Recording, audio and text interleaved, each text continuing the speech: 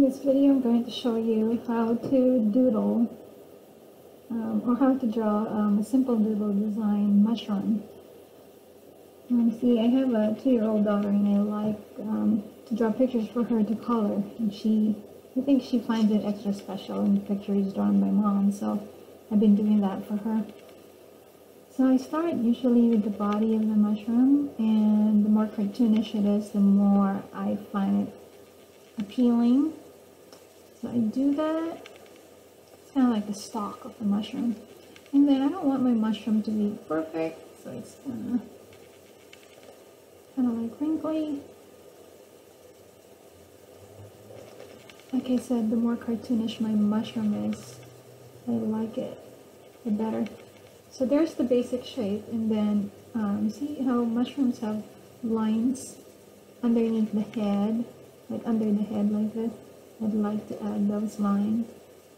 And it doesn't have to be perfect.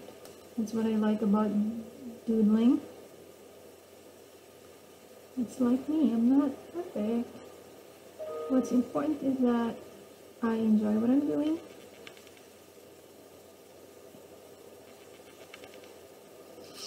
And that I have a little person that's appreciating what I'm doing. The lines,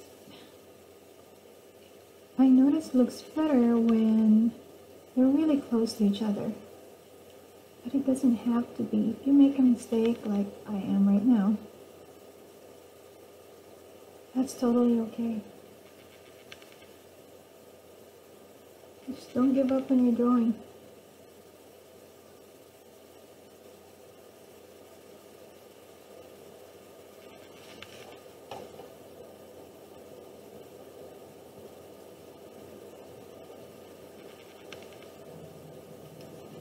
Okay, I'm going to go on this side and just continue to draw these lines.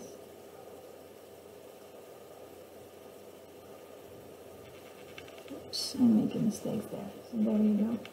And then you can add patterns, basic patterns on the head so the mushroom looks more appealing.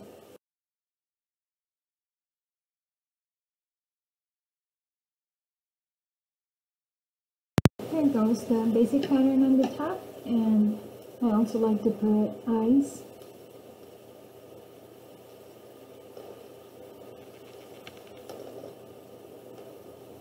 And then maybe my mushroom is looking at something on the side.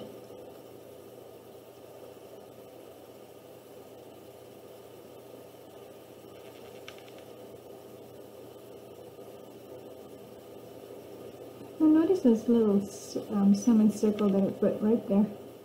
So it looks like the mushroom is actually looking at something on the side over here. And then a cute little nose. And the mushroom is happy with 2 front teeth, chubby cheeks. And you can do a lot of things with your mushroom. You can add some small details. Well, this is an afterthought, so but because I don't want to see those lines, I'm going to shade them like this so we hide those lines.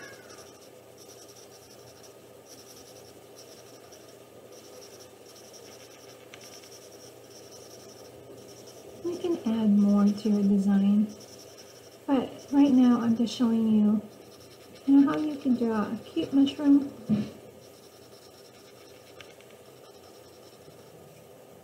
There you go.